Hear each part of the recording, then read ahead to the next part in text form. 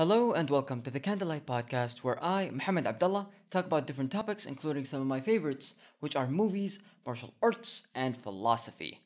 Let's start with this week's quote. Guys, those who stand for nothing fall for anything. A quote uttered by Alexander Hamilton, who was one of the founding fathers of the United States.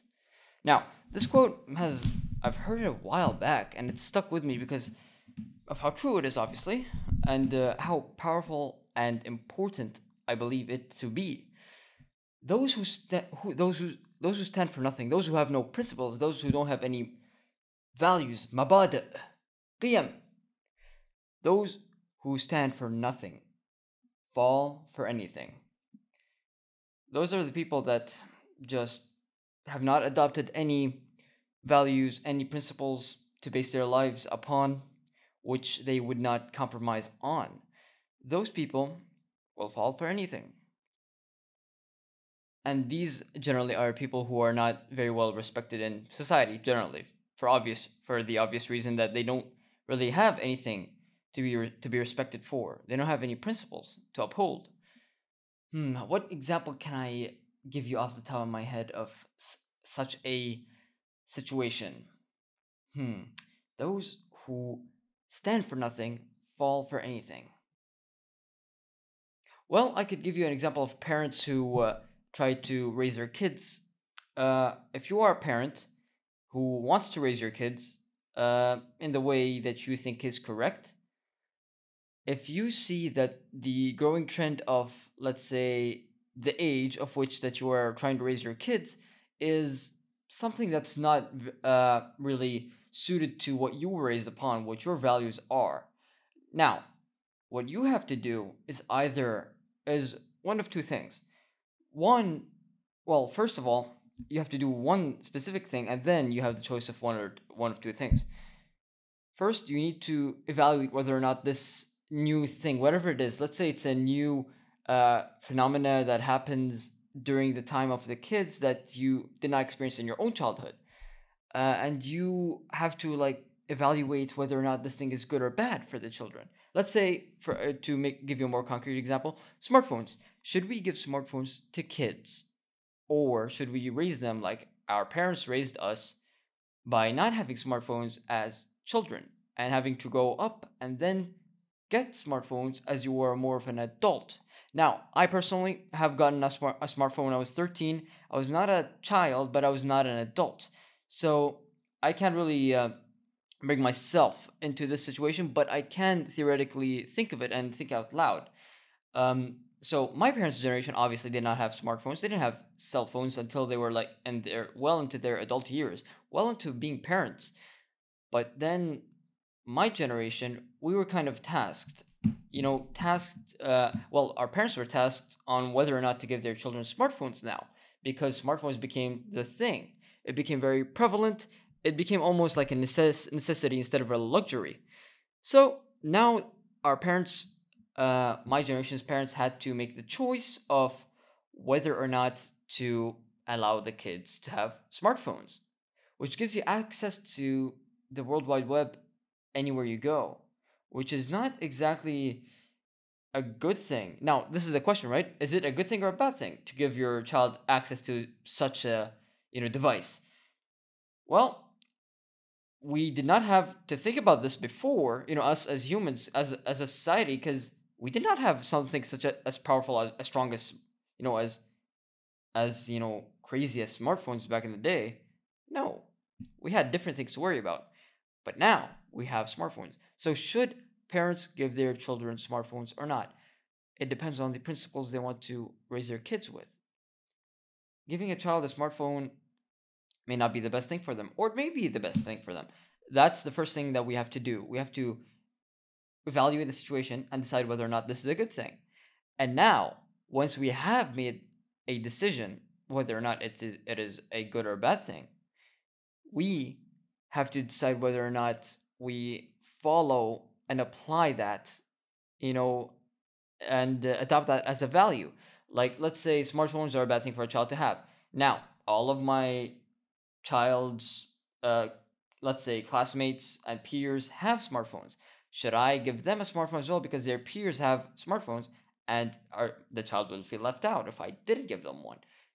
Should I give them or should I give it to them or should I not?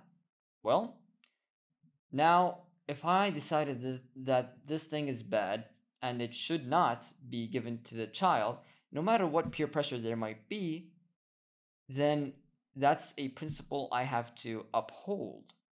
If I don't uphold it, then I'm not really standing up for what I even believe in. And what's to say I'll stand up for anything, you know, bigger or smaller than that? And I bring that up. It's like, yeah, it may sound insignificant with this example. It's just a smartphone. That's what some may be thinking, but it really reflects how you apply these principles in your everyday life, like these kinds of decisions and beliefs that you have. Do you believe this thing is good? Okay, so will you adopt it the way you believe it? Will you behave the way that you believe? If not, then why not? Because you believe it to be true, or you believe this thing to be good, or you believe it to be bad. Why aren't your actions reflecting your beliefs? Well, I would say that if you don't, because according to this quote, and which I, you know, buy into, if you don't behave the way that you think, the way that you believe things are, like, let's say, I'm trying to articulate this. If you don't behave within accordance to your beliefs, then you are, you know, valueless in the sense of that you have principles, but you don't even apply them, and that's not a good thing. That's not a good thing at all. In fact, it might be the worst thing because, from my experience, I think the two worst things that you could do, and the two worst things that you must avoid at all costs, in this life, are really two things when you boil it down: laziness and cowardice. If you're too lazy to apply what you believe in, that's bad. If you're too cowardly to apply what you believe in, that's bad. A mix of two is even worse. That's what we have to, like, make sure that we take care of, really. Well, at least that's for my temperament. My temperament, it's kind of possible to slip into laziness and cowardice, and I should fight myself and not allow that to happen. It's a daily thing that you have to struggle with. So those who stand for nothing will fall for anything. If you don't even act upon your own beliefs, how do you expect the rest of the world to comply, in the sense that they understand your point of view? Like, I believe this thing is wrong, but I don't act as if it's wrong. So how's the rest of the world gonna, you know, understand my point of view if I don't really display my point of view, through action? So, food for thought. That's an interesting quote that I've, read a while ago, and I really, really kind of thought about, really just, kept ringing in my head, and was a good quote. And of course, any good quote, I'd use it here in the podcast. Try to benefit you guys just as I benefit myself, because obviously, first and foremost, this podcast is for me, to help me first and foremost, and then everyone else, because I'm just as in need of this advice and motivation as anyone else.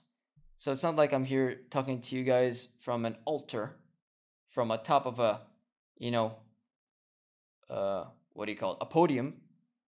Even though it's not a bad thing, it just kind of assumes that I'm better if I talk to someone and give them advice. That's not the case. That's definitely never the case.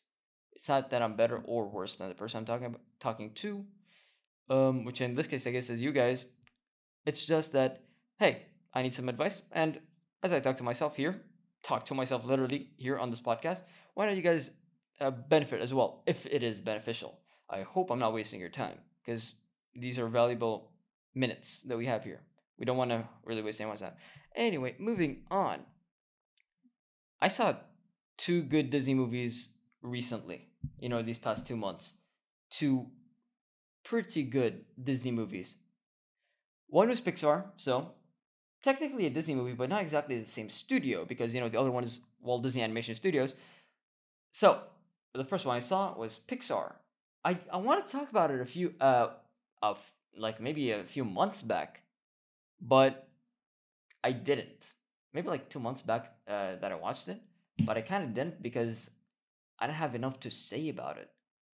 And funny thing is, I don't really have enough to say about it right now because I wanted to rewatch it again to really absorb its message more because I didn't feel like I did so sufficiently the first time. So I really want to do that before I talk to you guys about it. So I'm not gonna really speak of it right now. Sorry for getting your hopes up and dropping them down. I'm gonna talk about the other one. So, the first movie that I saw 2 months ago was Soul from Pixar. Was a really good movie. I'm gonna get into it. Hopefully, at another time once I truly absorb what it's really trying to say. Because man, that movie had so many layers that I don't feel like I even scratched the surface of.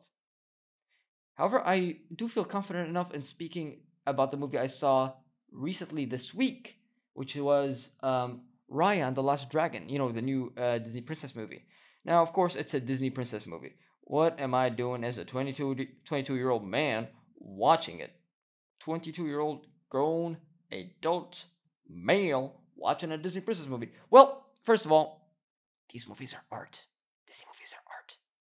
They're not for one gender or another. Second of all, I took my sisters to watch the movie because I just wanted to take them out. Uh, you know, uh, Let them go to cinema, have a good time, and I took them to this movie because it was there. I was like, yeah, perfect, Disney princess movie. That's awesome for you guys to watch, and that's what I did. Took them out, showed them a good time.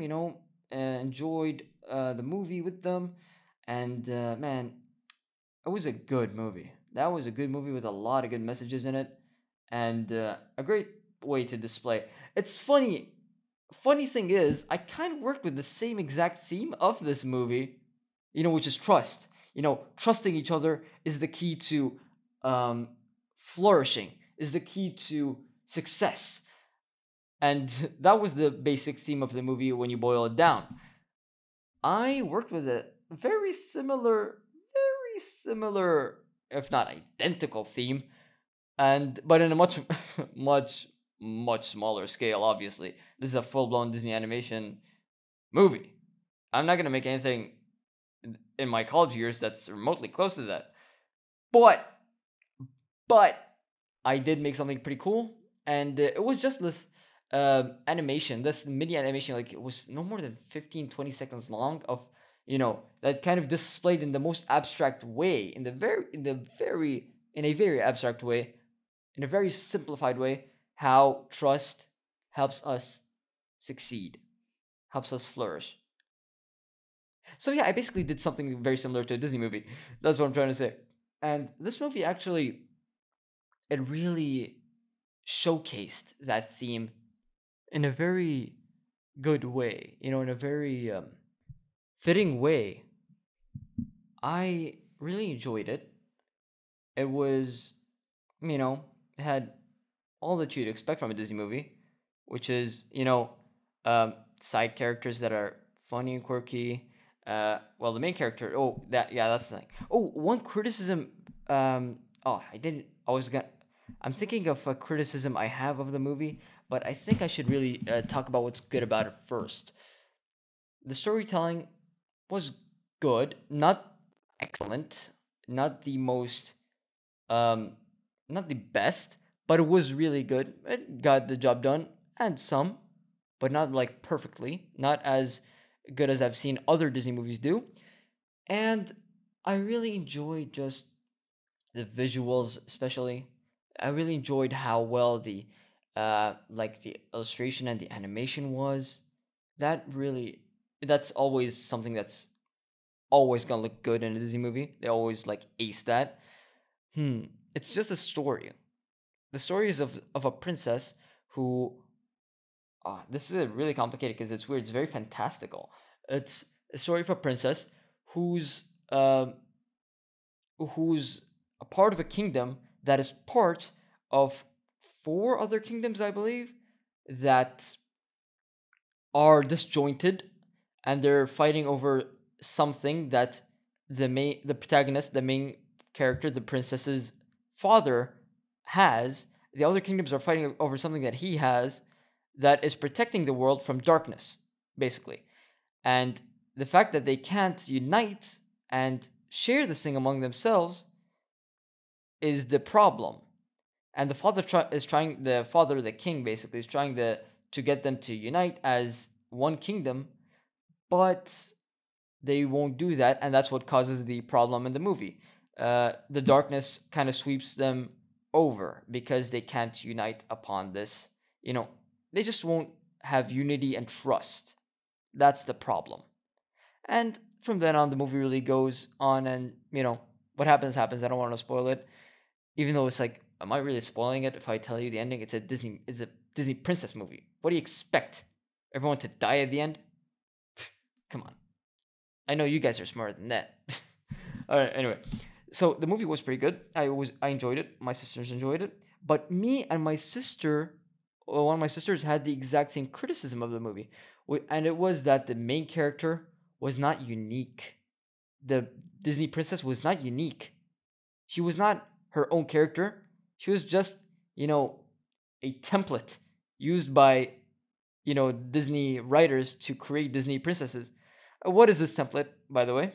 It's basically the main character is this rough and tough, warrior princess who can fight and is awesome and is quirky and is funny and is witty and is not, does not follow the traditions of her family. She's kind of like her own, thing.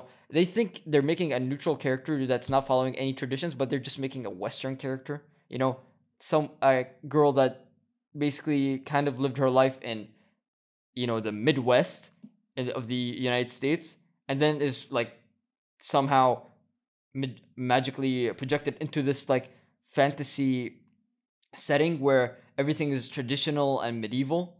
Like Brave, like this movie, like Moana. They're all these three princesses. What's her name from Brave? Merida, Moana, and what's the princess in this movie? Raya. Moana, Raya, and Merida. They all are the same exact character. It's the same exact character, just copied and pasted into different cultures. I don't want to listen to my parents. I kind of do, but I have to do it my own way. I need to find another way. I don't need no one to tell me what to do. That's the whole, personality. That's the whole gist of it. They're not new. Let me tell you something. Belle in Beauty and the Beast, she was unique. Pocahontas was unique. But for some reason, these princesses nowadays are all the same. They're just, cut from the same cloth. It's basically the same princess, just in a different setting. That's a criticism me and my sister had. She noticed it too, and I brought it up, and she was like, "Yeah, you noticed that too?" I was like, "Yeah, it's that's what it is." But anyway, that's just me ranting. Got well into my podcast, so now you got me ranting. And what else do I talk about in my podcast? By like the last 10 minutes. Oh, that's right, the sport of MMA. I talk about what goes on in the UFC generally. So, what is going on in the UFC? Oh yeah. So we don't have a fight card this weekend. We have a fight card next weekend. We have, what was supposed to be Vittori versus Till, but Till pulled out, so I think Kevin Holland is filling in. That's what I think is going on. And we've got the week after that. What is it, the week after that? I think it's the week after that, or the week after that. We've got UFC 261, which is the pay-per-view. Usman versus Masvidal, who does not deserve another title shot. How does Masvidal, who the last person he beat is a barely ranked Nate Diaz, how is Masvidal deserving of two back-to-back title shots, having been dominated in the first one? Okay, yeah, you can make the excuse that it's not an excuse, it is a valid reason that he didn't do as well in the first fight against Usman because he didn't have a proper camp. But come on, at least let him fight someone, get a win before he fights Usman again. What is this? What is this matchmaking, Dana? What are you doing? This makes no sense. This just makes no sense.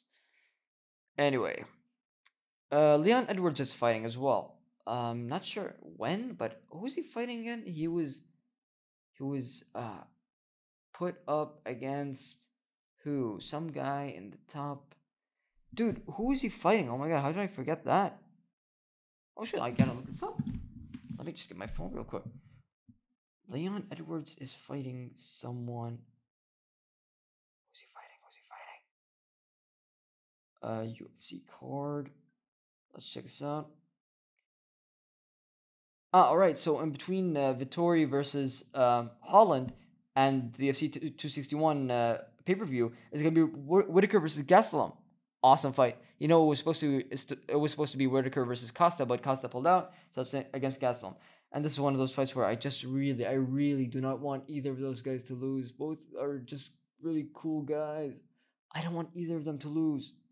Sucks that one of them has to, but hey, that's the fight game.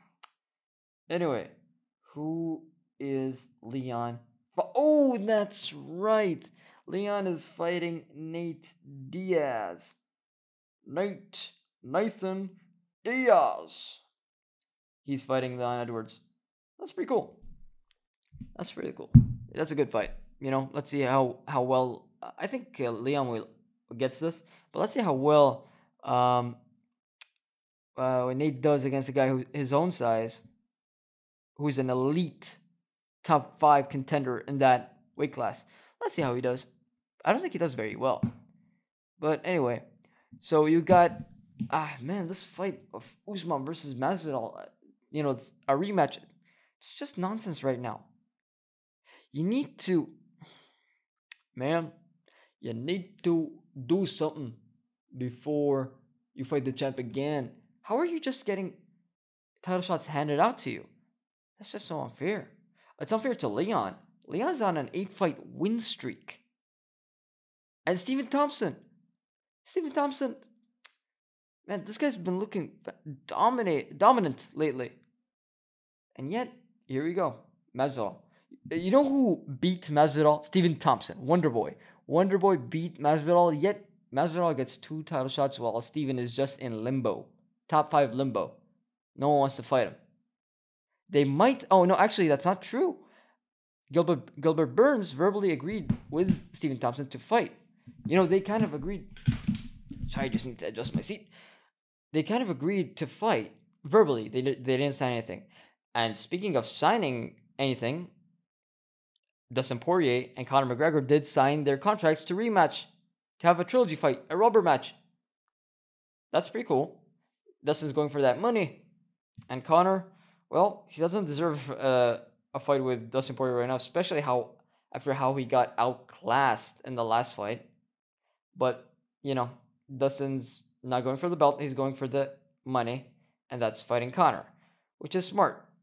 The belt is there, but Conor will not always be there. So, and as for the vacant lightweight belt, as I've said, Charles Oliveira is fighting Michael Chandler for it. And that's going to be a cool fight. Even though I said this before and I say this again, I do not think Michael Chandler deserves a title shot right now. He needs to fight, he needs to win at least once more against, I don't know, who's a good fight before fighting for the title? I don't know. Justin Gaethje. Justin Gaethje deserves a fight in the top 5 against someone like Chandler, and whoever wins between those two gets to fight Oliveira for the title. Come on. I don't know why they didn't do that. I have no idea. It's such weird matchmaking nowadays. These past few weeks, it's just been some weird matchmaking. I don't get it. I don't know why they did it. And I'm really excited. I really hope, however, that John Jones fights Francis Ngannou. I would love to see that fight. I'd be really hyped for that fight. I would really like to see that. And I really hope it happens. But John Jones is being a bit demanding. He's asking for well over $10 million for this fight. For this fight alone. He said he literally said $10 million is way too low for this fight, for a fight of this magnitude. Which, come on, John. If you did everything that you did with no positive test results, I would have I would have backed you, because you would be technically the one of the greatest, if not the greatest fighters of all time. But you tested positive numerous times. You're not a guy I'm gonna get behind. I'm not a guy that I'm gonna support in whatever you do. And come on, Connor's not even being paid 10 million. Habib's not had was not even paid 10 million. You think you're gonna get that? You think you're gonna get more than that? We'll see what happens, in the words of Dana White himself. Anyway, speaking of martial arts and fitness, yeah, I kind of just made a leap there, but hey, I want to talk about this. I have been an enjoyer of exercise, of workouts in the past few years, and I feel like I've gotten some good experience in it. I feel like I have done well, but I really didn't do as much as I need to these past few years. I haven't been as fit as I needed to. I haven't been as, lean as I wanted to. I haven't been as, my diet hasn't been going as well. I haven't been consistent. That's the thing. Some days are really well, some days aren't that well. They're good. So I really need to be more consistent. And I'm thinking, why don't I start a fitness channel? Something, maybe not even on YouTube, just something on Instagram, perhaps. Something small. Something that kind of keeps me accountable to just do, a workout every day and just like video it and put it on Instagram. Something like that. A fitness channel which kind of inspires, well, first of all, it inspires me to work hard and to grind every day to produce content. And, gives me a responsibility, just like this podcast I have every week that I need to post this. I'm not missing 1 week ever. I hope this podcast just goes on forever. And I hope it just gets better from now on. And I'm thinking of starting a fitness channel on maybe on YouTube, but now let's think Instagram. Keep it small scale. Instagram, YouTube, where I just kind of, post a daily thing where I'm working out, where I'm doing something, and something that kind of tests myself, in the sense of, working out and being disciplined with regard to sleep, with regard to food, so I could get my results. Now I'm not really in the best shape. I could get in much better shape if I committed more, and that's something I really need to do. And I think starting a fitness channel may help, but I need to think about it more. I thought a while before I started this podcast, and it's only been 12 episodes, and I've only really got one listener, but it's been pretty good so far. I'm really enjoying it. I'm really, kind of looking forward to recording every week. It's a joy. Doesn't feel necessarily like a chore. Some days it does, but it shouldn't. I really try to focus that, I really try to just enjoy myself here. Not take it to, way too, I don't want to say that I shouldn't take it too seriously. I should take it seriously. It's something that I'm putting myself out there in the world. I should be taking care of how I come across. But I shouldn't take it, as something that is, world ending if I fail at, which is not something that you could really fail at. I'm just opening a mic and talking every week for 30 minutes. So that's the thing. I really think, I'm thinking of maybe opening a fitness channel. What do you guys think, whoever's listening? I think I should do that. It's just going to be fun. Me posting some clips of me, just chilling, working out, and talking to you guys through my workout. You could do it with me, for example, and things like that. Stretching, martial arts, fitness, weightlifting, calisthenics, whatever it is. Anyway, so I've taken enough of your time. This was the Candlelight Podcast by yours truly, Mohamed Abdalla. I hope you guys enjoyed, and I hope you guys come back for more. And once again, those who stand for nothing fall for anything. See you guys in the next one. Peace.